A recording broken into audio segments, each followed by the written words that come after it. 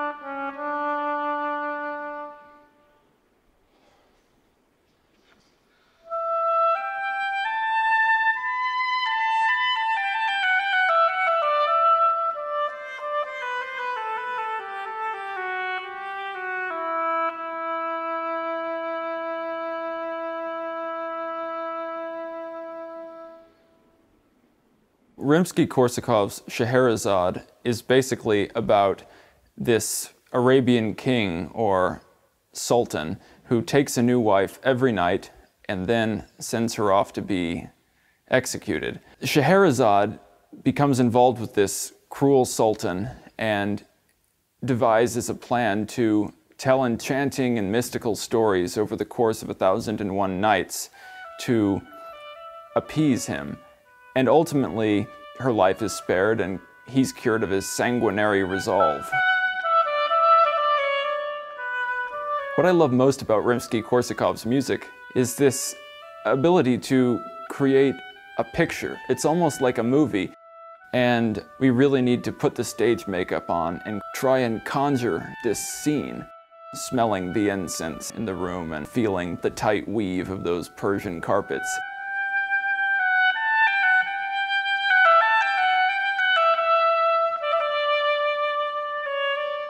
In this next solo, there's an opportunity for the oboist to exhibit a wide range of emotions and dynamics, starting very softly, gradually growing through a large crescendo with these whirling triplets that remind me a little bit of twirling mystical characters from ancient Arabia. The third movement begins with a beautiful theme played by the violins. Later, this happens again with the cellos, but the oboe joins, playing almost as if an additional member to the cello section.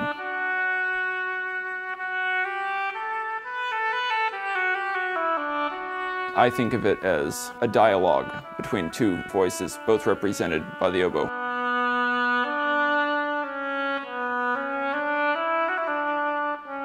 It's a particular challenge because the oboe must play very soft and very low, which is an incredible difficulty. I recommend finding a suitable reed that's very flexible and has a great deal of ease and response for this piece. Lastly, we have a short but very beautiful dolce solo that is also marked a piacere, or at your leisure. The first measure I think of as being a bit more declarative, and the second a bit softer, finally disappearing to the final E natural, which is held for an uncomfortably long period of time. In order to ensure a consistent performance, at least as consistent as us oboists can achieve, I really find it helpful to do something that I like to refer to as flight simulation. Giving performances, whether it's just for your recording device or playing for friends before an audition, to simulate the experience of being under pressure. So many times you're at home in the practice room and you're feeling very inspired, but once you get to the actual performance, suddenly it's, you freeze up. So practicing putting yourself under pressure, at least for me, has been a very helpful tool. I think there is a lot to be said in regards to the role of a musician as an actor. We must understand our part and understand what's happening around us to best serve the music. I find it very helpful to do a lot of reading, study about the composer, what they were thinking at the time, and learning about the score and what other voices are doing, because this sort of thing really does inform the way one should play a solo. There should be a tremendous amount of joy in making music. Remember what attracted you to this art form in the first place, and stay inspired.